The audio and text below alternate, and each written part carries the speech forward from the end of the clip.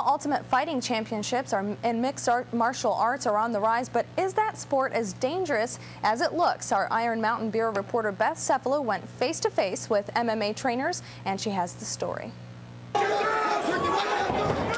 It's one of the nation's fastest-growing sports today. Mixed martial art events pack out arenas and convention centers throughout the country. But at what expense for the fighters? A 5-year study done by the Johns Hopkins University School of Medicine revealed stats about the injuries. 171 matches and 220 fighters were analyzed. 69 of the fights ended with at least one injured fighter. Facial lacerations was the most common injury, followed by hand, nose, and eye injuries. The overall study cited, quote, "No deaths or critical sports-related injuries resulted from any of the regulated matches during the study period," end quote. Brothers Tim and Matt Halleck are both fighters and conduct mixed martial arts training at Studio 360.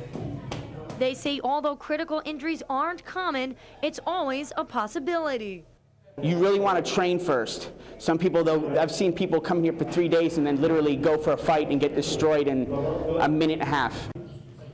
They give all their clients a mixed workout, strengthening their body from all angles.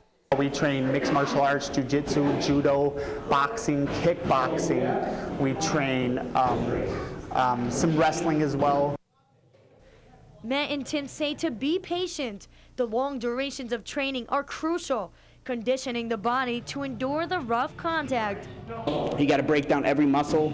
You've got to do as much cardio as possible and tighten the tendons in your kneecaps. It's the best way to do it. It's the only way to do it.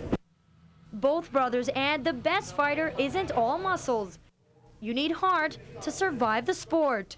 Beth Cefalu, TV6 News, Iron Mountain.